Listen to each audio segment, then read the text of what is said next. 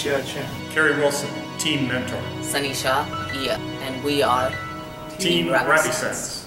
Developing a fast, easy-to-use test for detection of foodborne pathogens. To commercialize, I used to think we have people, technology, all we need is the money.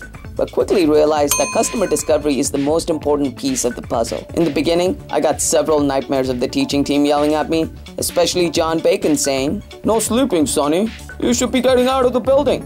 We got out of the building and visited industries from across the country. Getting the interview was the hard part.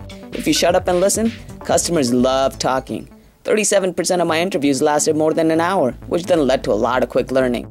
One of our early mistakes was made in the first day of interviews when we met a few independent butchers. We jumped to an early conclusion that this would be a new market segment for our technology. We learned quickly that this was not the right segment to pursue, and it was chopped from our canvas.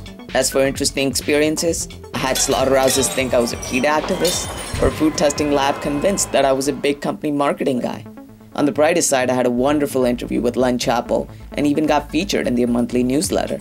Jim Fish of Park 100 Foods numerically explained how the cost of maintaining an on-site testing lab was far higher than him outsourcing to a contract lab. That was the final nail in the coffin for our original on-site testing value prop, and we pivoted to contract labs.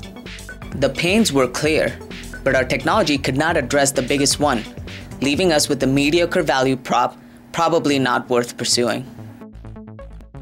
The lessons learned from customer discovery have been truly phenomenal. Former Groupon CEO said, "Have the courage to start with the customer. Don't let your intuition override what's best for them." In my words, don't just develop something fancy, listen to what your customers want.